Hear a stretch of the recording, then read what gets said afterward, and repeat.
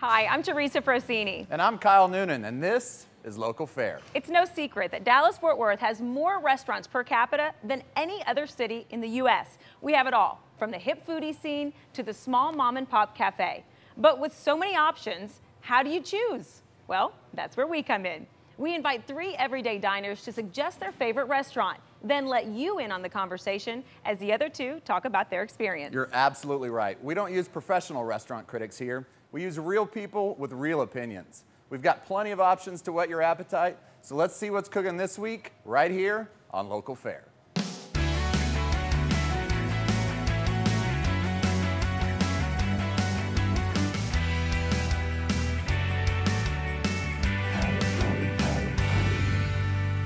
As always, we're here at Bowl and Barrel. Whether you bowl a frame or 2 on our state-of-the-art bowling lanes or just enjoy a selection of our house-made specialties, this is a dining experience that's sure to be right up your alley. And it's the perfect place for our guest reviewers to talk about this week's restaurants. Here's Teresa with this week's guest reviewers.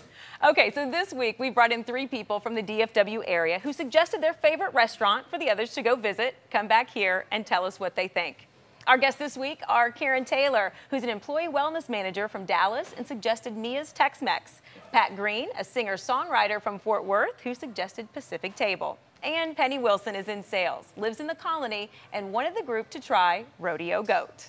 All right, so we'll start off this week with a place that's been a Dallas institution since 1981, where they combine original family recipes with a distinctive interior style to create some of the highest quality Tex-Mex in the DFW area. My name is Mia Enriquez. I'm the owner and operator of Mia's Tex Mex at 4322 Lemon Avenue, Dallas, Texas. Mia's is fresh quality food, great drinks, great atmosphere. It's like coming into our dining room and having a great meal with family and friends. I have all walks of life that come in here. Every now and then you'll catch a local celebrity. The restaurant started in 1981 in a little hole in the wall up the street. My parents grew up in the Dallas area, and I believe that they played a major part in bringing Tex-Mex to Dallas. This was a dream. They worked hard to achieve it, and they leave behind a legacy, and it's a humbling experience to be able to carry that on for them. It's an honor for me and my family to be able to do that. All right, let's talk some Tex-Mex. Mia's is one of your favorites. Absolutely. Mia's has been around for years, and if you haven't been there and you live in Dallas, typically it just takes a friend to invite you and you go try it out and you're hooked. Okay. It's definitely the place that when we haven't lived in the Dallas area that we crave for our Tex-Mex fix, okay, and the first place we think of when we're ready for some good Mexican food. Nice. How often do you go there, would you say? Well, I try not to go too often because it's definitely rich. But it's definitely probably something that we venture out to at least a couple of times a year, so it's delicious. Do you have a favorite on the menu? Or? Well, anything with the brisket is fabulous. Brisket tacos. Oh, I heard the brisket tacos were awesome. I didn't know that, though. I feel like it's kind of where brisket tacos started, and then everybody else tried to reproduce them, and they're good other places, but this is the place where it got started, and it's delicious. Been the best. Now, had you had brisket tacos someplace else before? I've had brisket tacos everywhere that has brisket tacos. So what's your take on Mia's brisket tacos? I didn't have their tacos. I had their enchiladas. Oh, okay. I had to be a little different, and they were really good. But I'm telling you, the best thing was the queso chorizo. It was. Have you had that? I have had They it. do It's it really table side, and she comes out, and it's like a taffy pool with cheese and chorizo. A taffy pool and It really cheese. It really is. I was going, what are you doing? And she puts it in these hot tortillas and then cuts them. And there were 4 of us, and you end up with 6 servings, and we were fighting over the last 2. And that's like an appetizer. And since it was my restaurant, I got one of them. So yeah, back Totally, off, I can girls. have It's it. mine. I love it. So- What else did you have? I had the margarita, which was really good. And Tex-Mex, it's all about the chips and Rock, salsa. salt, or frozen? Oh, no, on the rocks with salt. There you Yeah. And There you go. He approves. the chips and salsa, because Tex-Mex, that's what it's all about. And I don't care how good the food is. If your chips and salsa aren't good, I'm not coming back probably. So, Gotcha. And they were good. They were fresh. The salsa had a little bite to it. So Nice. it was good. Nice. And when you went, you said you had the chorizo dip as well. I did, but I'm a fajita guy, and so I'm really critical. Like, if you go, I don't want to sit here and name other restaurants, but the certain marinades match, Sure. you know, the meat, and I thought that it was very savory, which is very important to me, Good. and still had plenty of fat in there to make it taste Not dry. Juicy. Yeah, juicy. Yeah. Juicy. He said juicy. I love it. How about any desserts? Did anybody try desserts? Sopapillas. No. The sopapillas are great. Yeah. I also think you always have to pick up a praline to go when you split with the table because it's really sweet, but it's just enough where you get that sweet tooth fix, and they're fabulous. So yeah. Nice. Tell me about the sopapillas. Sopapillas were good. They were fresh. They were homemade. They came out popping hot, and yeah, they were yummy. What's the atmosphere like here? Is this a casual place? Is this a date place? Is it? It's really both, actually. I feel like you can go with your family, you can go with your friends and have a few margaritas and have a good time, or you could go on a date, but it's definitely a family atmosphere because it has been there 4 years, and really it's the one and only Mia's. Well, when we went, there was a table, we went on a Tuesday. I wasn't expecting it to be near as crowded as it was, and they set at this table of guys that came in right next to us, and obviously they were regulars. Well, I wasn't going to name drop, but no, and the little waitress came out and they all knew her name, and she knew all, and there were 6 of them, and she knew all of their names, and they were just hugging, and I was like, oh, I love hugs. So I was all about it then. So it has a great atmosphere and Yes. feeling in it. You didn't get any hugs. Any hugging? Well, you have to go back then for the hugs. That's man. what you order for sure. Let's rate this one on a scale from 1 to 5. I know you chose it, so how would you rank this? It's absolutely a 5 for me because it is the best Tex Mex in Dallas, in my opinion, and it is that family atmosphere that's been there for years and that everyone loves. So it's fabulous food. All right. How about for you, Pat? Dude, I'm a 4.5 right. on just about anything that comes with a margarita like that. That's it. I love it. I love it. It was a solid 4. All right. It was a solid 4. Perfect. Would you go back again? If I were in that area, most definitely. Gotcha. Okay. All right. Great recommendation. And I know you feel strongly about it, for sure. Thank you for recommending it to us. Absolutely. There you go. When we come back, we'll visit a place that focuses on great food as well as the environment. Stay with us. People right now are really intrigued by that and are really following that whole theme.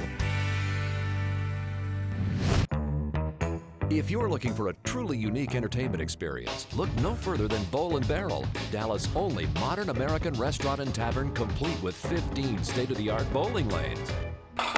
Whether it's a casual date, a private party, or a corporate event, Bowl & Barrel is a great way to spend an afternoon or evening, and the place everyone will be talking about the next day.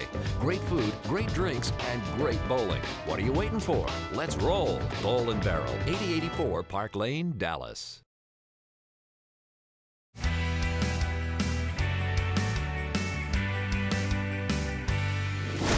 Welcome back to Local Fare, where we take 3 regular DFW restaurant goers, have them suggest their favorite restaurant, have the other 2 go for a visit, and then they all come back here and tell us what they think. Pat Green says Pacific Table's concept and commitment to sustainability really adds to the dining options in Fort Worth. Hello everyone, my name is Felipe Armenta and I'm the chef owner of Pacific Table, 1600 South University Drive.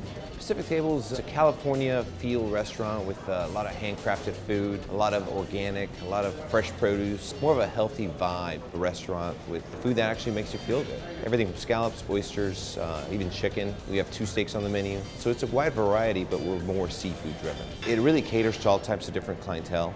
Not only can you get dressed up and have a really amazing meal or a birthday or an anniversary, but you can come here at lunch and still enjoy it and not have to feel like you do have to get dressed up. We try to really focus on superfoods, so everything from quinoa to kale to organic to free range, and I think, you know, you leave here, you feel good about yourself, and I think that's what we're really trying to focus. Good energy, good food, light and vibrant.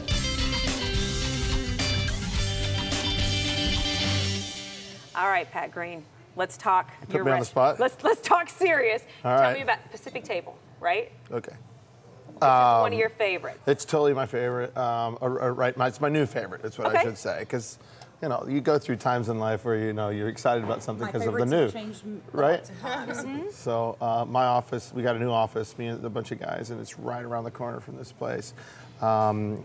It's kind of over by Blue Mesa there in University Park Village, near Colonial, and which is kind of ground zero for us. And Nice. Stumbled in there one day with my wife and just loved it. I like a restaurant that has I don't know, just if the word olfactory is a word. I love a great smell. I love the way that place smells. It's a very big It doesn't word. smell fishy, It's Right. it's a It's a fish fish taste place. that doesn't smell fishy, and that was important to me. It has a great look, clean lines. So when you first walked in, what did you think? that the Cowboys were about to blow the game, but that's neither here nor there. No, I liked it because it's very airy. It just had, and you're right, it had a great smell, wasn't fishy. Wait staff was, I mean, they were all friendly, and I liked that, and so I immediately started asking about what was their favorite things on the menu, and they were all willing to just throw out several different things, and they just changed the menu the night before. Yeah, they had for me as well. Yeah, really? so. They actually recommended the filet for me, which was a little surprising because it was more of a fish restaurant, but the waiter said that's what I should go with, and I did, and it was actually really tender and fabulous, so yeah, it was really good. What did you have along with that? I actually had the mashed potatoes as the side, and I did get a taste of my mother-in-law's quinoa salad, which was fabulous. Oh, nice. Yeah, and that's sometimes something hard to get that's really good. That's exactly right. Yeah, it had a really like citrusy flavor with some avocado it can in get bitter it. if you're not careful. Yeah, it was really, really good. Yum. Yeah. Now, do you have a staple piece that you like to eat there, or do you always go fish, or do you? No, I dance around, but what I always have to have is the same appetizer. I get the artichokes and the fried oysters. No, the new one. The Pacific dip Oh, was sorry, to die for. You have to change it now. Okay, I'll go there tomorrow. I might go with you. All right, it was come on so down. good. It's smoked, one of the smoked fish and some cream cheese and onions, and it comes out in this scoop, and then they were calling it guacamole, but it's not.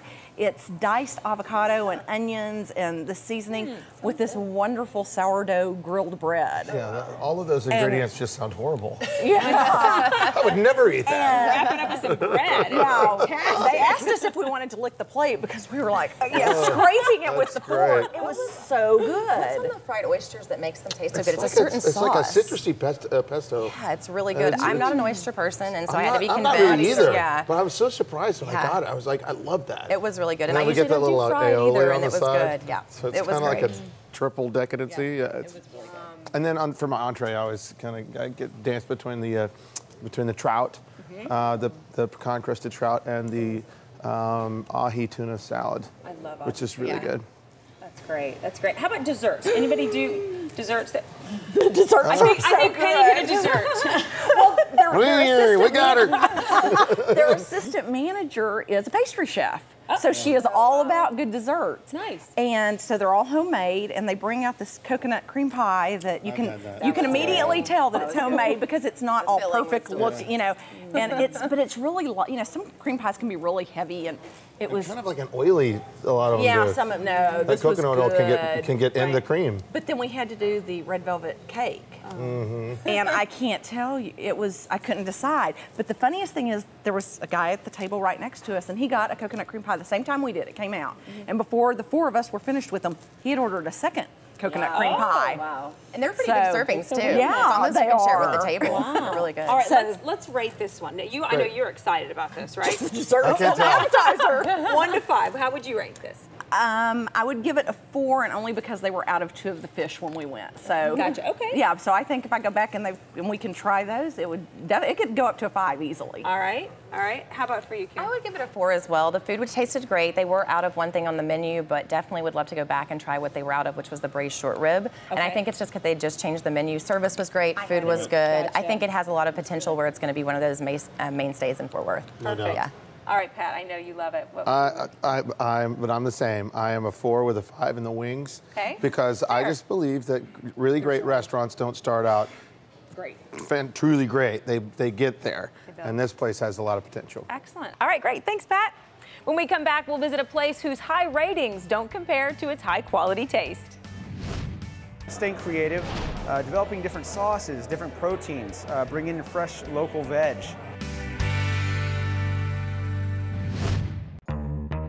If you're looking for a truly unique entertainment experience, look no further than Bowl & Barrel, Dallas' only modern American restaurant and tavern complete with 15 state-of-the-art bowling lanes. Whether it's a casual date, a private party, or a corporate event, Bowl & Barrel is a great way to spend an afternoon or evening, and the place everyone will be talking about the next day. Great food, great drinks, and great bowling. What are you waiting for? Let's roll. Bowl & Barrel, 8084 Park Lane, Dallas.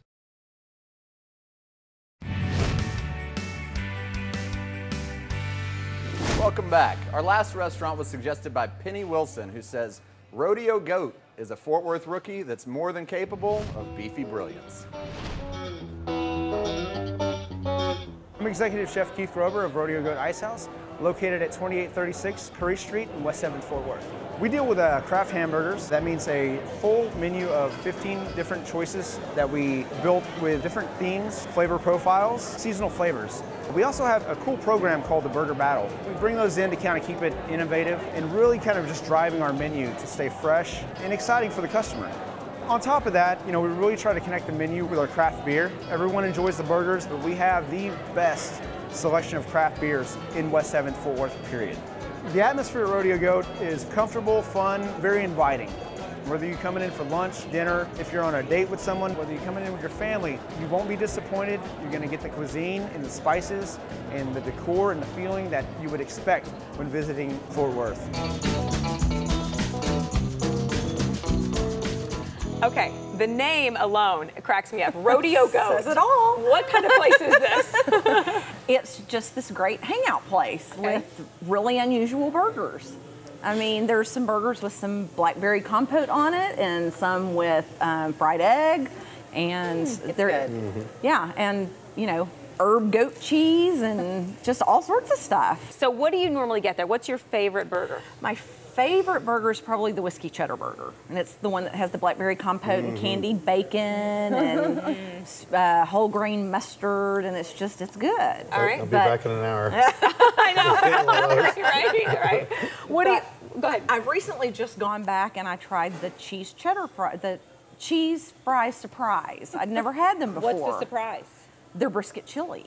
Oh. And melted cheese and bacon, and it comes out on a pie tin that's huge. And there were three of us, and we didn't put a dent in them hardly. Wow. And we tried. I tried really hard. We attempted it. We tried to get the shirt that said we ate it all. Yeah. Gotcha. And they were so good. All right. So this is one that you like to go out to. How often would you say you go there? Well, if I lived closer to it, I'd probably go once a week. Really? Yeah. You like it that much? Yeah. All right. Oh, yeah. I do go there once a week. Well, thank Me you. and my family. Yeah. Okay. So talk a little bit about when do you guys usually go? On the weekend, usually on a Sunday afternoon. Okay. We usually end up at, there's another place, we go to Fuzzy's Tacos for breakfast. And then Rodeo Goat's either, it's lunch or dinner. But yeah, I like the Philip Murrin. I know Cowboy Murrin. I know the Murrin family, so that's just out of loyalty. And this, you said the kids, this is a family-friendly place, right? Yeah. If you've ever been to the Fort Worth Rodeo, it actually looks a lot like that when you walk in with the Cinder cement blocks, floor. yeah. The cinder block. It's even Cinder blocks curved, in the like if you're floor. sitting watching the rodeo in the Really? bullpen, which is where the kids have a little activity there. And it was definitely a place that people were having good conversation and good food. I have to tell you a tip, though. One of the best things to get, if you ask the waitress, she told me to get the habanero cheddar burger. It was actually called the Hot Bastard, and it was very spicy, yes. But she said to sub it with a turkey patty, and it was really good, and then it wasn't so heavy. So it was a really good insider tip that was a really good burger. That's great. Now, is there anything besides burgers, or is it all? No, they have some salads. Oh, the salads are great. I couldn't tell you if they're any good or not. But There's no surprise in them, maybe. I don't know. There is a brisket salad, for is it sure, cool? yeah. And they've got a huge beer selection and wine. If you're into that sort of thing. Yeah. But on Saturday and Sunday, you can get $2 mimosas or $4 moonmosas, which I'd never heard What's of. a moonmosa? Well, let me tell you. It's champagne and moonshine vodka and frozen tang. Remember Tang? From when you were Yes, little? the astronaut. That's crazy. Or monkeys or something. What a really bad idea. But it's fabulous. But apparently it's good. So No, that I'm just sounds like saying. something I'm just good. I'm This being next weekend with the family. sarcastic, You have yeah. to try it. Dallas, come here, buddy. You're going to love this. Off you go. All right. So, is there any downside to this restaurant? Is it? If you go on Saturday night or Friday night, the parking can be a problem. So it's a hot spot on the weekend Sure. nights. It's not just lunch or brunch. But it's Saturday lunch yeah, too. Saturday Yeah. lunch. Okay. We got there early, good. and before we left, it was packed. Yeah. My husband's comment was it was one of the places that he would drive from Dallas to Fort Worth to have again for a burger. So I think that's a pretty big plus. That says something Yeah, for sure. absolutely. So let's rate this one. Okay, let's start with you. I mean, that says a lot right there. 1 to 5. What do Well, you think? definitely I'm not a burger person, but I actually would give it a solid 5. It was really good. I love the fact that they could make substitutions. They didn't even question it, and you could do the turkey patty with it. So definitely a 5 in my book. Oh, excellent. Okay. I'm there, too. Yeah. I can't go there that often and not call it a 5-er. It's all way. And the Yeah. family loves it. Yeah, and it's fun. It's casual, but it's not like, you don't feel like you're, overpaying for anything or underpaying. It's good value. Good value for what you get, it sounds like. 5. 5. 5. This was a 5 all around. All right, well, thanks for recommending it. Anytime. All right, when we come back, our restaurant expert Kyle Noonan and I will recap the 3 restaurants we discussed this week and tell you about next week's visit. Stay with us.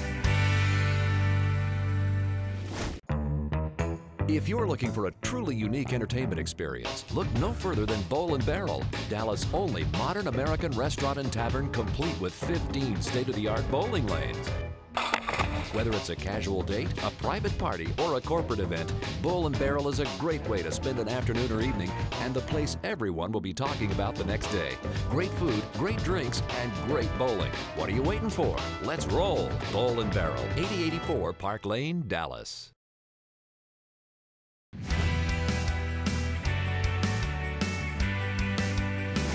All right, Kyle. 3 great restaurants once again. Mexican food, of course, with Mia's. It's Texas. Of course, we did some seafood again with Pacific Table. And then Rodeo Goat, which, crazy name. Best burgers, though. They all gave it a 5. You know, and the name is one of those things that makes you just think about, what is this place? And I've got to go there, right? And our reviewers all gave it, I think it scored the highest, right? And you know, Karen probably gave the best compliment. She said her husband said, I would drive from Dallas to Fort Worth just to get this burger. There's a million burger places. Yeah, that does. That so excellent. Especially, and people love to cook burgers at home too. And when you can go out and you can really say, you know what, I love cooking burgers at home, but I can't make it like that. That matters. One thing I did notice is when we were talking about Pacific Table, a couple people mentioned that they were out of things. Yes. You know, and I think sometimes consumers get discouraged by that, or it's a turnoff. But I'm going to tell you, being in the seafood business, you should never trust a seafood restaurant that doesn't run out of seafood. Well, that's kind of a rule of like, thumb. We got plenty back there. That tells you it's fresh. You know, if they always have the same things and they never run out, be suspect of it. So kudos to them. That's good to know. Yeah, because someone who doesn't know that would go, oh, they're right. It made their rankings go down a little bit. Right. You can't always catch the same fish. You know, so if it runs out, that's not always a bad thing. That's usually a good sign. Excellent. And of course, me, as we talked about the margaritas. Institution. You can't go wrong with. I mean, that's really probably where the Tex Mex craze in Dallas and the appetite that we all have in DFW for Tex Mex. That's probably where it started. Was Mia's. So institution, you can't go wrong with that. Excellent. I mean, fajitas and margaritas. You can't go wrong. That's right. Throw some bacon in there. That's all we need. All right, next week on Local Fare, we visit 3 more Dallas-Fort Worth hotspots, all suggested and reviewed by viewers just like you. And if you would like to be a guest on Local Fare, visit our website at localfaredfw.com and click on Be a Guest Reviewer. That's all for this week. Thank you for joining us, and get out and enjoy the Local Fare. We'll see you next week.